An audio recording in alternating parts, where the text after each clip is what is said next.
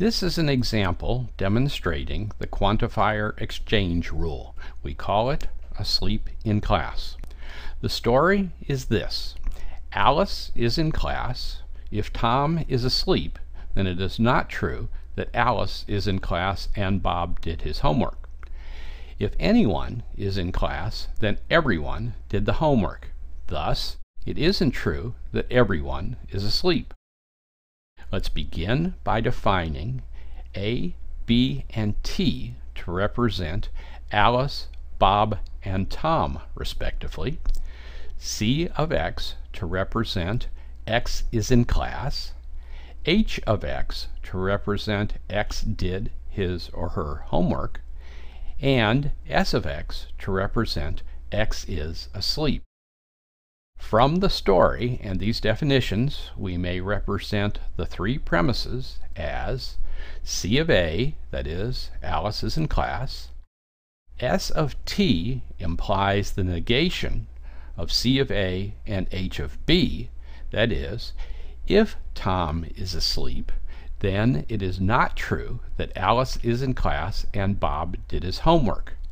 And there exists a Y such that C of Y implies for all X, H of X. That is, if anyone is in class, then everyone did the homework. The conclusion we seek is the negation of for all Z, S of Z. That is, it isn't true that everyone is asleep. Once again, symbolically, the premises are C of A, S of T implies the negation of C of A and H of B, and there exists a Y such that C of Y implies for all X, H of X. The conclusion is the negation of for all Z, S of Z. So how would we construct a proof of this? Let's begin by looking at the conclusion. The conclusion says the negation of for all Z, S of Z. To simplify our consideration of a proof, let's begin by ignoring all of the quantifications. The conclusion asks us to show S is false, and the second premise would give us S is false if we were able to show C of A and H of B were true.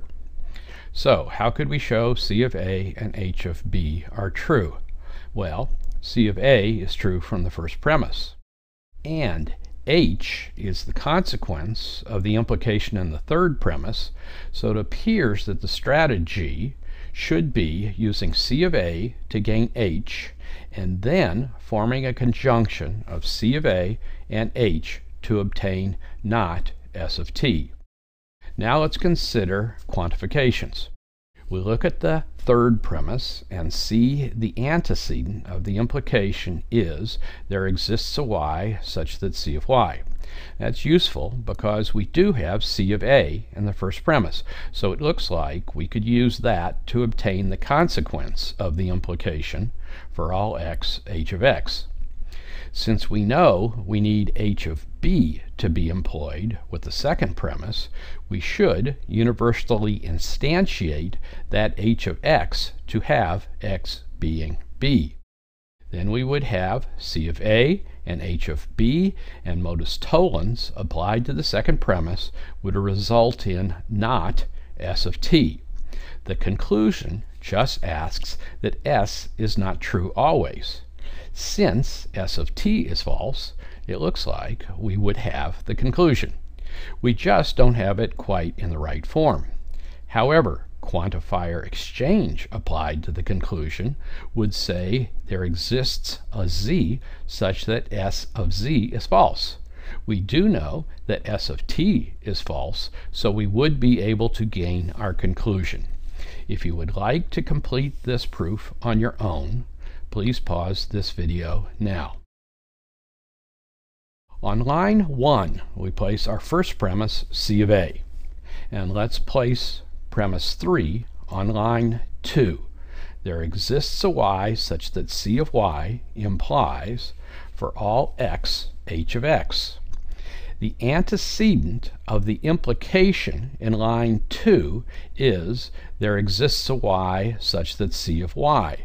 To obtain that, we existentially generalize line 1 to say there exists a y such that c of y on line 3. Now, we can use modus ponens on line 4 to get, for all x, h of x. Then, the x in line 4 can be universally instantiated to b to produce h of b on line 5. Conjunction applied to lines 1 and 5 results in c of a and h of b on line 6. Now we introduce the second premise. S of t implies the negation of c of a and h of b on line 7. Modus tollens applied to lines 6 and 7 results in not s of t on line 8.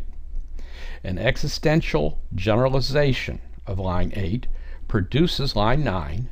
There exists a z such that not s of z. Finally, a quantifier exchange applied to line 9 results in line 10, the negation of for all z s of z. That is the conclusion we sought, and the proof is complete.